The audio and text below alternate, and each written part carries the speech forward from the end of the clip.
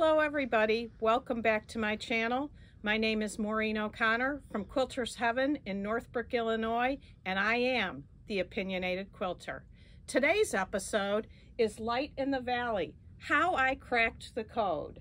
But before we get to that, we have a couple of housekeeping items to update you on.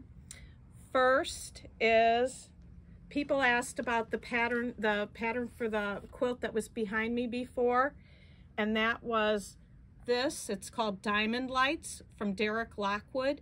Derek is spelled D-E-R-E-C-K. He has a website. He's got lots of interesting patterns. This one is the one that appealed to me, so this is the one that I made. Very fun. Second is, people ask me about the dog bed stuffing, and I don't really know where the stuffing goes after it leaves the shop. We have had different people over the years who have asked for our scraps, and I am more than happy to keep them out of landfills.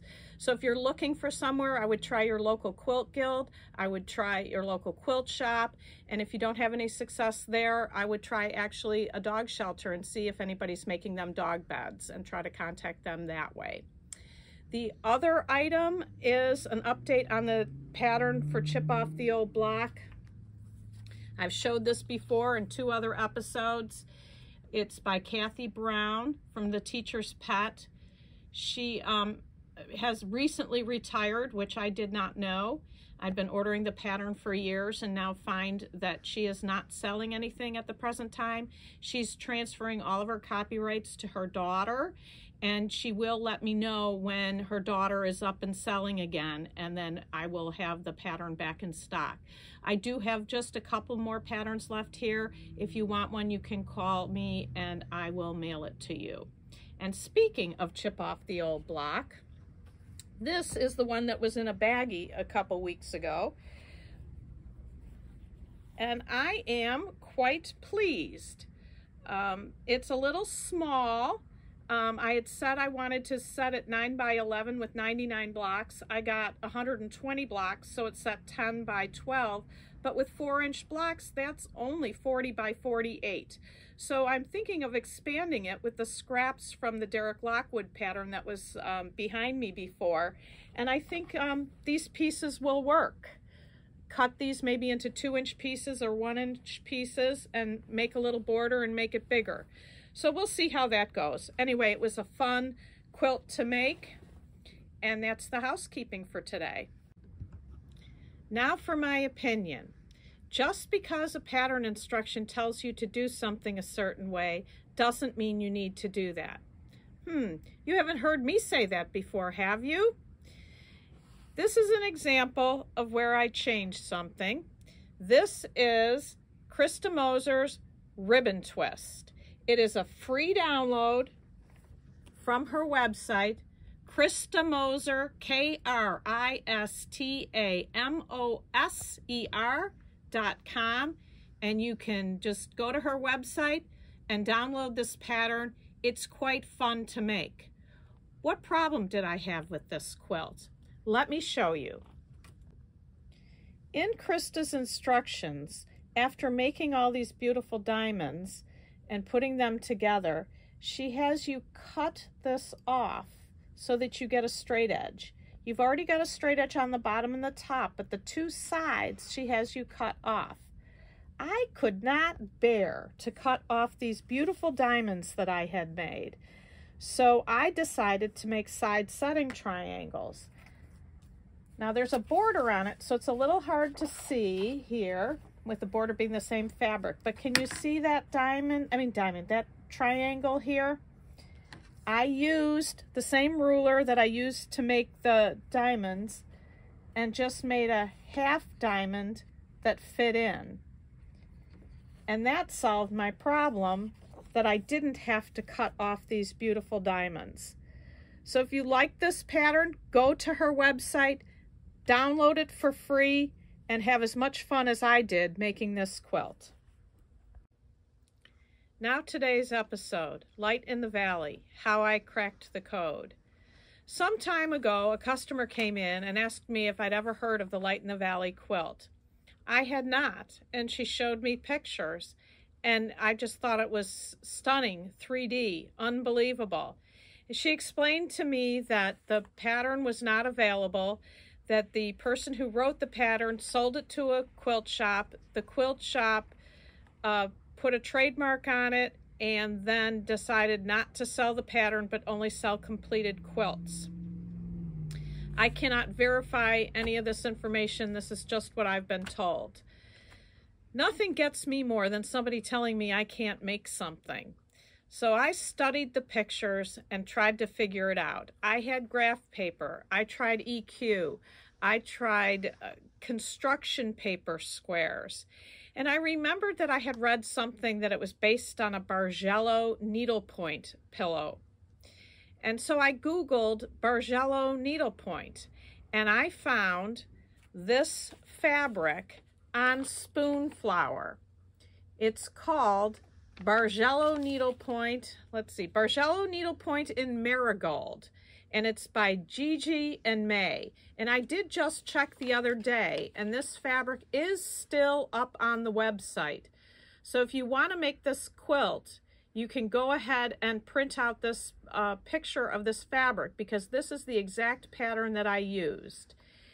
I wanted something, after looking at all the pictures, I wanted something that had 4 of one color and 4 of another color. I chose the teals and the oranges. So if you look at this pattern, my yellow is the black here.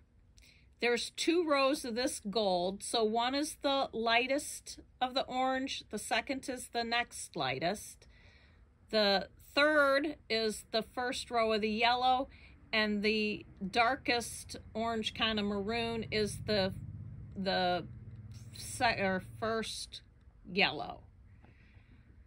My white here is my lightest of the blue, next lightest blue, next lightest blue, darkest blue, and my black is the black here. As you can see, there's 1 stitch, 2 stitches, 3 stitches, and 4 stitches.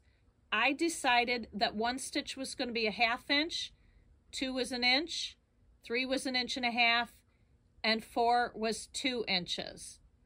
As I studied this, I found that there are 7 strip sets, and I just followed them along. I called this one number 7, 6, 5, 4, 3, 2, 1. Then it repeats back 2, 3, 4, and so on.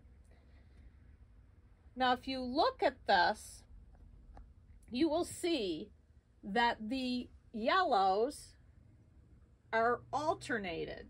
This one is in the middle of these 2. So you have to make an adjustment, shifting the fabrics to make that happen. I don't want to get all in the weeds here. I think I'll lose you if I try to say each and every strip set. So rather than do that here, we are going to have a Zoom class that will go over this so people can actually learn how to do it. But let's talk about making the strip sets for a minute. Once you have your sequence of your strip sets, you need to sew them together. And to make sure that your strip sets don't bow, you want to sew 1 this way, 1 this way, and 1 this way. Now, if you watched Rob Appel's video on strip sets, he said don't do that. I love Rob Appel. He's entertaining. His videos are amazing. I love him, but he's wrong on this one. He's right in one respect. He says the reason that you don't want to sew this way is so that you don't lose any of your strip set up at this end. That's where he's 100% correct.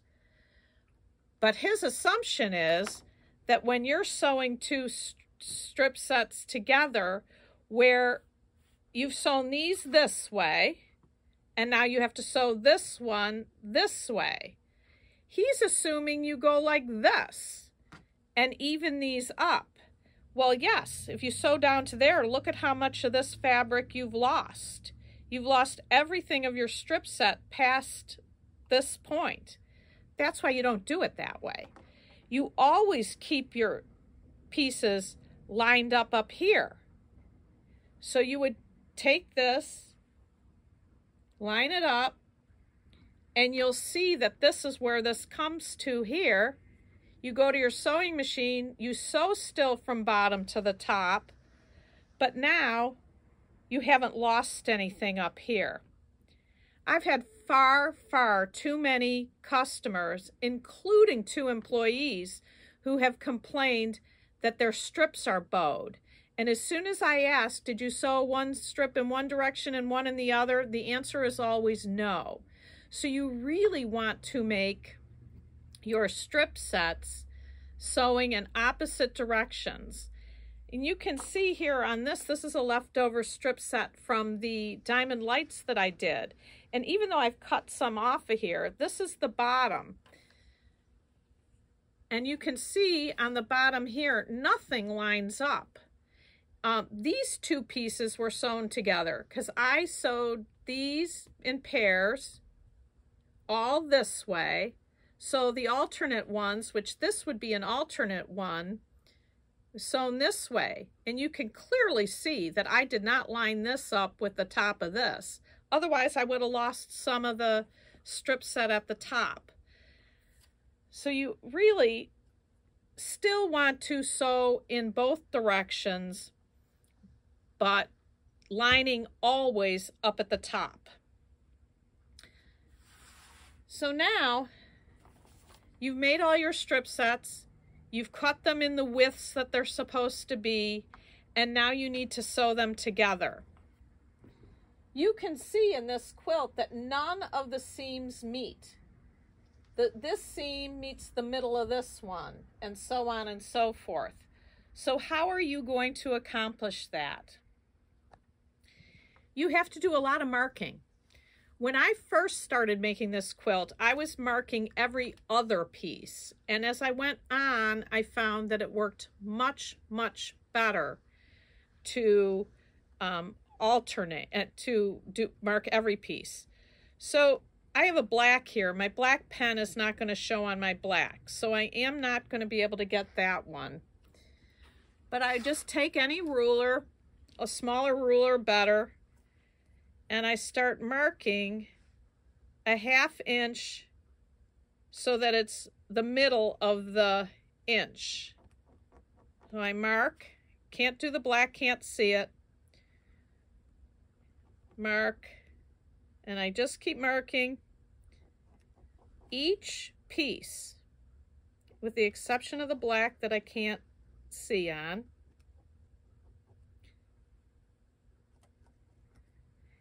And then I'm going to pin. And if you're not a pinner and don't want to pin, this probably isn't a good quilt for you. So I take, I don't know, can you see my black marks here? I take my black mark and I line it up with this seam. And I put in a pin. And I do that all the way across. See this seam here goes to this black mark. And I just pin all the way across. Now, mind you, mine is 6 strips down each, so it's 72 inches. So this is not a fast process. This is not going to be a 3 one-yard quilts in an afternoon. While I love those, they're fun to make and easy and fast. This quilt is going to be more of a labor of love. And once I get them all pieced and pinned, excuse me, I sew them all together. Go to the sewing machine, sew it and then well, it's hard to see, but they meet halfway. And I press between each and every piece. I know people don't like to press. Some directions, and I even think Derek Lockwood's did in his quilt, had you start with one piece, add the next, add the next, add the next, add the next, and so on, till you got your whole block. I sew 2 together, 2 together, 2 together, maybe a third on these skinny ones. Then I might sew this section together. Leave that. Start another section of 2 or 3 together, 2 together, 2 together, sew them together. Leave that. I do all in sections, and I press between each and every one of them. I find if you're not pressing in between and you wait, a lot of people like to wait to the very end to press the whole thing. If you've got like a seam flipped in the wrong direction and you've got this big, huge quilt, you're not going to want to take a seam ripper, flip it, and go over to the sewing machine and fix that one little bit. But if you have just 2 strips together and you find that, it's really easy to go back to the sewing machine and fix it. So I really like pressing in between, sewing in sections. When I finally get the 2 halves together, then I sew the last seam in the middle down to putting the 2 halves together. And I'm quite pleased with it, although I am thinking it's a little skinny. This is 50 inches wide, about 71 inches, because each strip is 72, but you lose a ½ an inch at the top and a ½ an inch at the bottom. So I think it's really about 71. I'm thinking I might like to add 1 more repeat width, and I might need 6 more inches on the bottom. We'll see. But this is my version of Light in the Valley, and I cracked the code with a picture of a spoon flower fabric. Amazing. Hope you enjoyed the show. Thank you.